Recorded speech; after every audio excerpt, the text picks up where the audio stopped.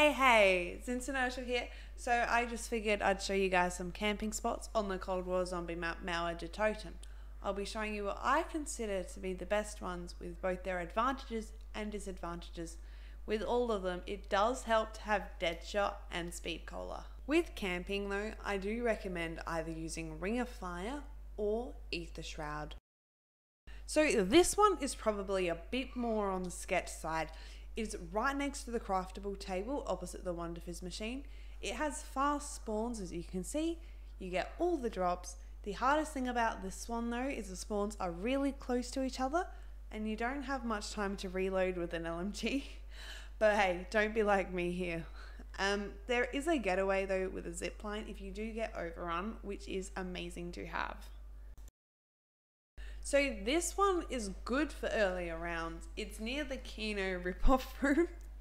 This is what I call it. So as you can see, all the zombies just line up in your line of sight, apart from the occasional spawner to your left, so just watch out for that one. But I would say this one is great for getting your headshots for all your camos, and you just need to be careful when reloading though, as it is a tight space, and I do strongly recommend Speed Cola here.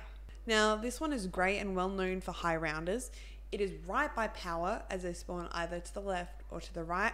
It is also a relatively fast spawn rate, so just keep an eye out for that. If by chance though you do get overrun, you could always buy the door behind you as a backup, and the armor stand is right outside of the room in front of you, so you should be fine. This is the last one I will be showing in this video.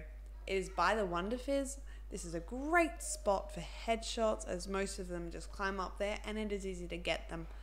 But a big disadvantage here, if you are too quick with it and kill them when they're in the animation of mantling, they will not drop any salvage. And that wraps it up. I hope this has helped you guys out. I wanted to keep this video short and sweet. Just don't forget to hit that subscribe button and I'll catch you in the next one. Bye. I'm here.